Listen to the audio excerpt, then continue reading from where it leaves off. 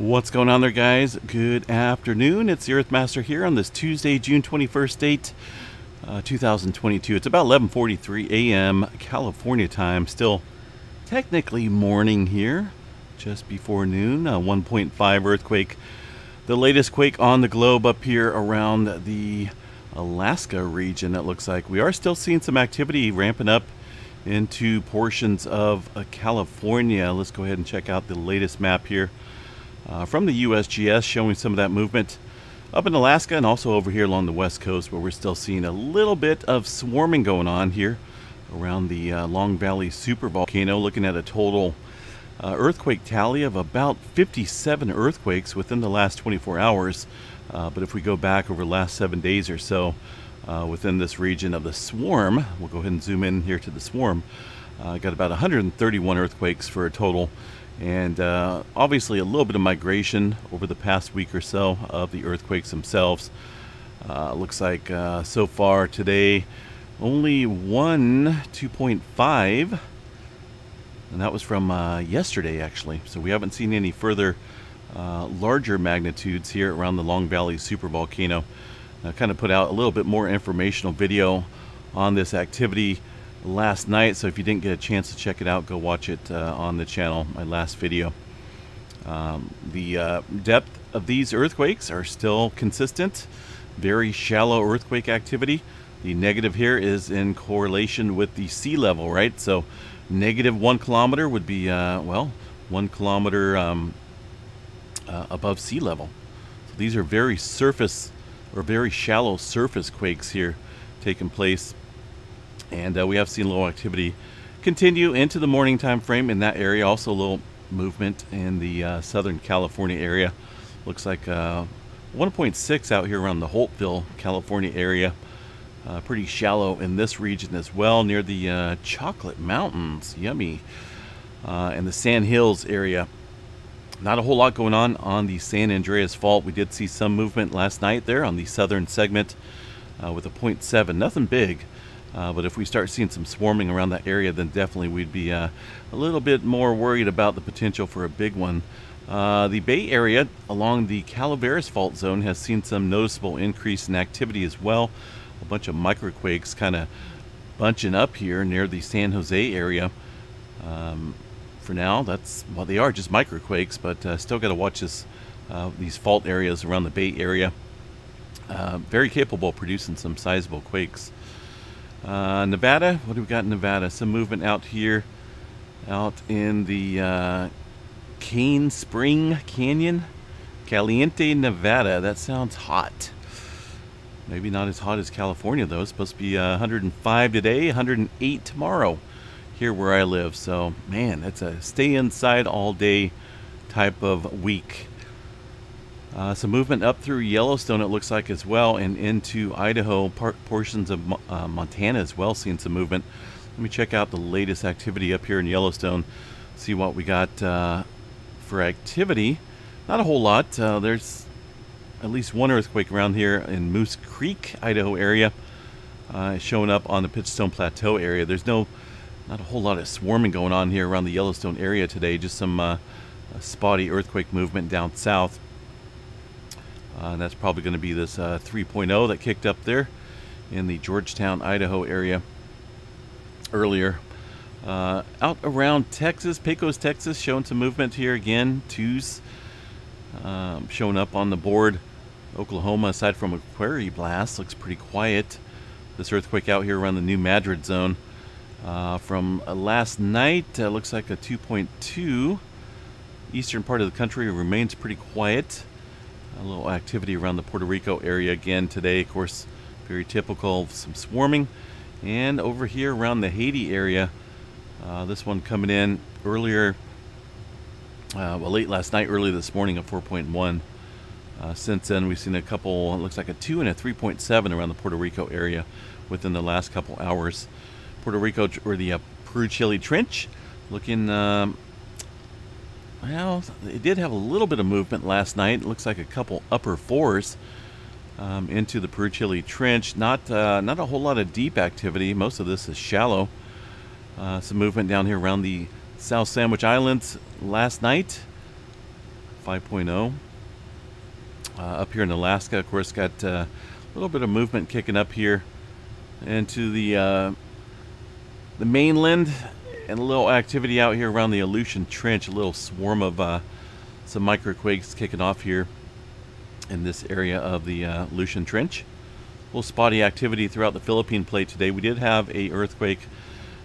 This one here came in as a 6.0 about, when was it? About 12:30, 1 o'clock a.m. my time. I was sleeping, so did not see this come in. Originally came in as a 6.0 from the EMSC model, downgraded just a little bit to a 5.9 right there on the Philippine Plate, the eastern section of it, north of the Mariana Trench. A couple different trenches up here. And that one, though, pretty shallow. 10 kilometers for that earthquake. We got one 4.6 here, east of the Kuril Islands. This one came in, I think, just prior to the 5.9. So a little activity trying to work its way up here around Japan. We have seen quite a bit of deep movement throughout the Philippines and areas around the Taiwan area over the last couple weeks. So good possibility we could be looking at some adjustment coming up around the Japan Trench and the Kuril-Kamchatka Trench very soon. Vanuatu, little activity yesterday kicking in. Since then, we've seen a couple fours kicking up here around the Tonga region. Look at this little activity up here around Samoa. This activity coming in last night. A couple fours, very shallow earthquake activity for the most part here. And of course, down here in the Fiji Islands area, some super deep movement. Looks like we had one overnight, a 4.4 at 590 kilometers. This other one here was from yesterday. Let's see what else we got here. Not a whole lot going on for the 4.0 and above map over here around Afghanistan. Just one earthquake from yesterday time frame. The EMSC model. Let's see if we got anything else going on here. Looks like a little activity off the coast of Iran. And some movement showing up here on the New Zealand region. This was from yesterday. But I don't think the USGS ever picked up on these couple small earthquakes that occurred here. There's a couple more threes that have taken place over there around the New Zealand area that USGS not picking up on. Tremor map from last night was pretty quiet, folks. Well, not super quiet, but it was 99 epicenters. But no major broad-scale tremor activity event going on yet. We'll see what that looks like a little bit later tonight as they come in and update the forecast, or not the forecast, but the epicenter map. Let's see, Mount St. Helens got the seismograph stations here. Let's see if we got anything going on today, this morning, in terms of earthquake activity. And a little bit. There's some S waves right here. Looks like that's from the that's got to be from the 5.9 that struck just south of Japan late last night around 1 in the morning. So notice that. Aside from that, there was some microquake activity, but it looks like it's died off since the 5.9 struck. I've always said whenever we see some adjustment over here along the western section of the Pacific Plate, things tend to ease up here, and hence we haven't seen a whole lot of not a whole lot compared to yesterday. We haven't really seen a whole lot of activity around the Long Valley supervolcano. Just got one within the last hour, and then a couple spotty earthquakes over the morning time frame. So it kind of looks like things just kind of, you know, mellowed out a little bit with the adjustment here along the western portion of the Pacific Plate, but not completely. Just a little bit of release. Let's see what else we got here, folks. It's hot. Already 95 degrees out, and it's only 11:52 a.m. Not even noon yet. What's going on here? Solar weather activity. We did see a C flare. Looks like kind of a long duration C flare kick off here a little bit ago. C 5.6. See where this is coming from. Looks like maybe one of the far side sunspots possibly produced that. I didn't see it come up here when it came in, but looks like, yeah, it kind of looks like maybe one of the far side sunspots there on the western limb.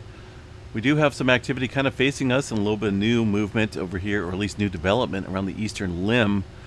Let's see, this one, again, this image is a little bit older. It will update, of course, here shortly. And of course, the dynamics, it looks pretty somewhat impressive for 3038. But again, this has shifted a little bit more in this direction from this older image. Some further development, as I mentioned, here around the southeastern portion of the limb, of the sun's limb here. Looks like maybe a little bit of development up here as well. We'll keep an eye on it over the coming days. But for now, it looks like just minimal threat. 90% chance of C flare, 30% chance of an M flare. X flare remains at 10%. No major coronal holes facing us currently. But there is a little bit of elevated KP index forecasted for the June 23rd time frame, with a 55% chance for some storming at the higher latitudes. So we'll see how that goes. All right, guys, going to keep it short. We'll be back a little bit later on. Close to 10 minutes, about 11 minutes here for an update. So stay safe, folks. Again, you know, a little pause in activity into the California region, but like I say, these swarms, they kind of come and go whenever.